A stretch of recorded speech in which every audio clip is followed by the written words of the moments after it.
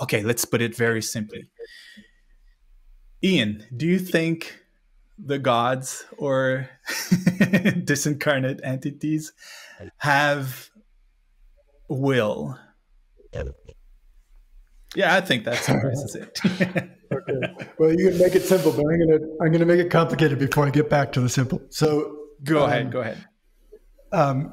So I do want to address parts of your question because I think they're very important.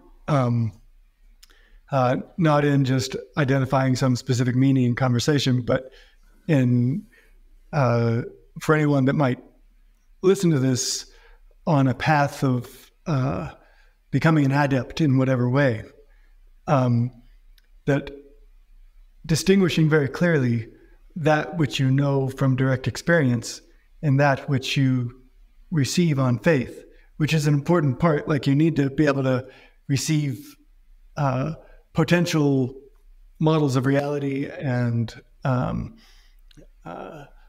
understandings from people who have traveled the path before. You need to be open to that, but you also need to know very clearly what is your direct experience and how does it meet that. And so I just didn't want to let that disappear because I think that's like the fundamental through line to the path of a spiritual adept.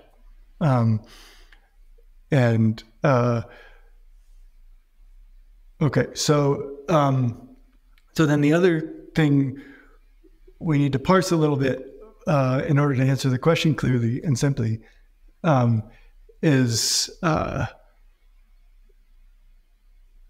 what is free will, and where can we, in what context can we talk about it sensibly? And the way that I've come to navigate this and model it for my own day-to-day experience and for my students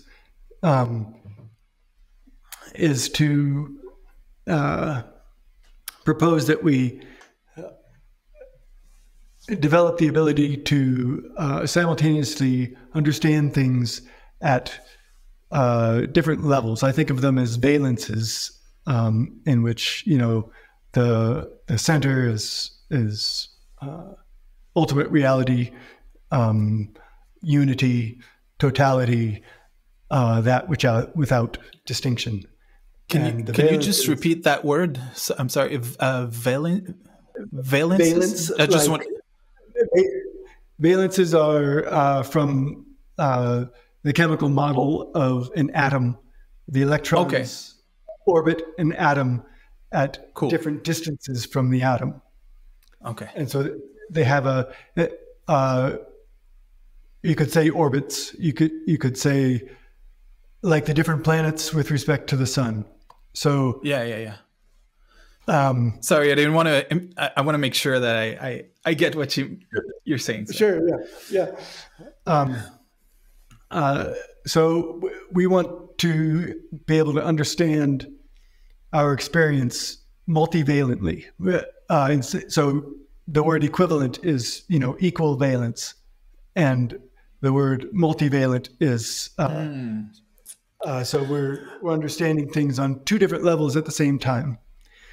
And on the one level, like, you know, I choose to walk up the mountain today, or I choose not to, or I choose what I'm going to have for breakfast. It feels like choice. And there may be some utility to unwinding that illusion, because it is an illusion. But there's also some dysfunctionality in the day-to-day to demand of yourself that you recognize in every moment. There's no free will, there's no choice, there's no agency.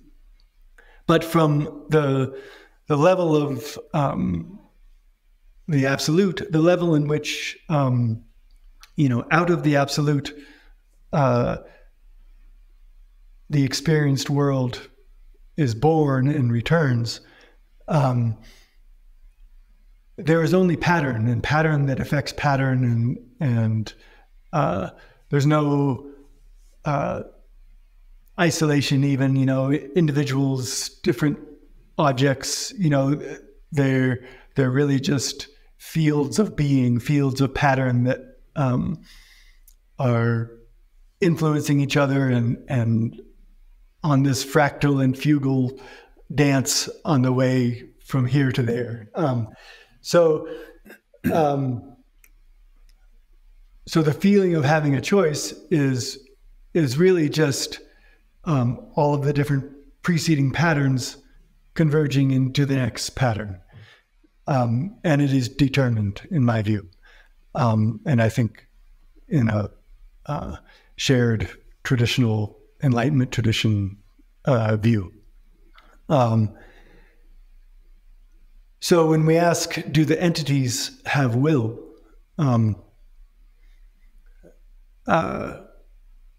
It's not really clear what we're asking,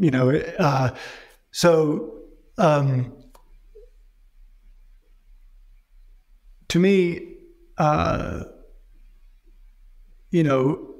it's just pattern, I guess. So,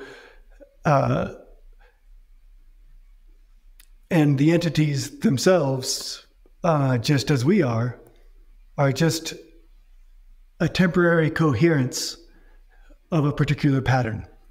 And it comes together like a breath and then it disperses again. And whether that coherence is a moment or 16,000 years is not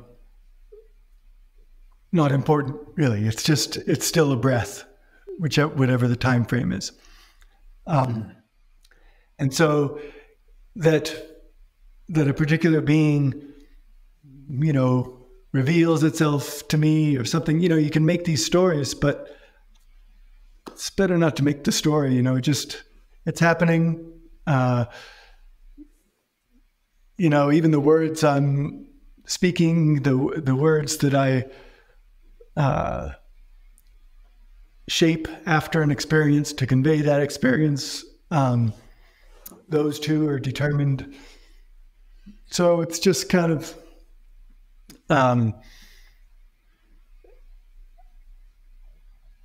this interaction, this play, this dance of light, this play of pattern.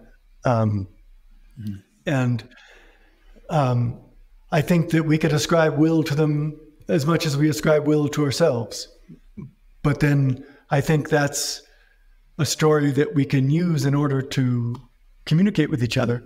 But I think that we shouldn't forget that the apparent agency, the apparent existence of choice